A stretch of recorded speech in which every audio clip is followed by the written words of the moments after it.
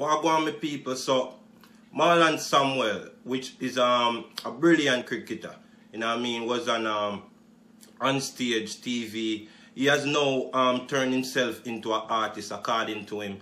He was dating the Curvy Deva, and they have a breakup, you know what I mean, and a lot of people take sides, you know what I mean. I was one of the one who was saying that Marlon Samuel should leave this alone and everything, you know what I mean. But Marlon Samuels and his dad was on stage TV, and as I said, people, Marlon Samuel has called himself icon because he said he's want to be a DJ, and his songs sound good, to be honest.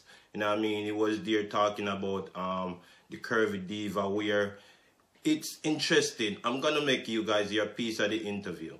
The things Yannick had been saying are lies, all lies, Marlon?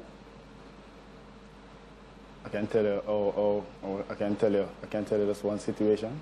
Remember, she put on social media that, she have her lawyer, and she have her lawyer. When we're serving her the paper, we contacted the lawyer and the lawyer said, I'm not representing her. Mm. She tell her so she have a lawyer. I want to contact the lawyer. If she had a lawyer, we don't need to serve her the paper. We serve the lawyer. But the lawyer, when we contact the lawyer said, I'm not representing her, so I can't take the paper. That's one liar from us, 20 lies. But John Cherry can tell you, remember the first time you meet her? Oh, Crooked Deva? That's what I call her. Why? The first time I met her was about 9 years ago, when we were living in Norbrook. She came over the fence. Gate key was working, and that's how she entered. So she's been around, okay. In and out. But this time now she wanted to be a little bit more serious. But I continue to stay so I can still attack Gallus, and my thing not said so she decided to, okay, we'll go against the icon and damage the icon reputation, which wrap that in messages. But what she wanted now, she couldn't have that. So she decided to go against me. So we just flick a song and build a song. Touch them now, them now see me again. If she see me again, she'll give me a friend. Over the years, that's been happening. When she see me again, she just give me friends. And now she won't get serious. So people, that's the interview where he's saying that the Curvy Deva, which his dad take a swipe at, say, call her the Crooked Deva because climb over the fence. He met her 9 years ago, and now the Curvy Deva, is just trying to tarnish Marlon Samuel's, aka Icon, reputation, and Icon had to defend himself according to him.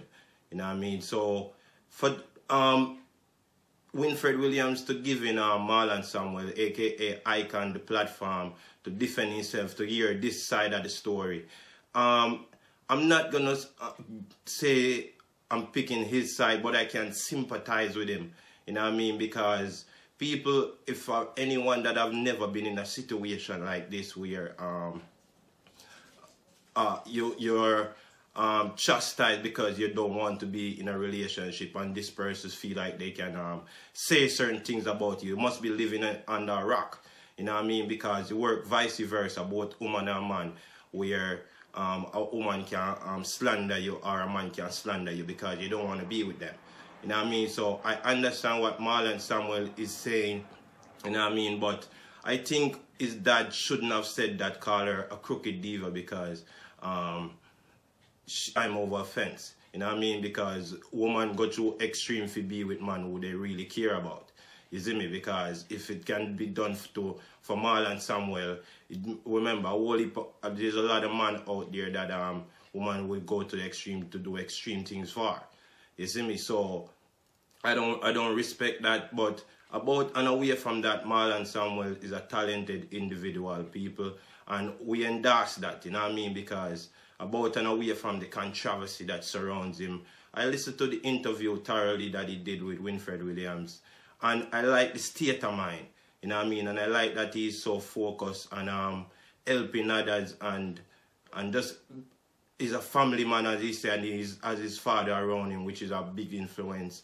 And that that is a great relationship. I'm not going to say he's flamboyant. I'm not going to say he's show off. I think he's a proud person. You know what I mean? And that's good to be proud because he's talented. Obviously, he's a talented guy. You know what I mean? I heard the song and I like the song that he wrote. You know what I mean? Even the song that he did about Footer Hype, Gorilla Lookalike. I like that rhyme. You know what I mean? And I think he can ride the beat. So I'm not going to overlook the talent because he's a controversial figure. You know what I mean? Because I see he realize that he has a talent. You know what I mean? And if this man is a cricketer and feel like he needs to go somewhere else and explore, like Usain Bolt try to explore football, then so be it. You know what I mean? And if one person or more than one talent, we see it all the time where people explore different skills area. So if he feel like that he wants to do music, then so be it, because he has the talent as far as I see. Winfred Williams endorsed him, and I'm endorsing him too, because the songs sound good and he sound like he's a good writer. And I think he has the image to be a real dancehall artist, because he has that colorfulness, so to speak, of him. You know what I mean? And his father is there promoting him same way because his father liked the music. And I think they're a brand together.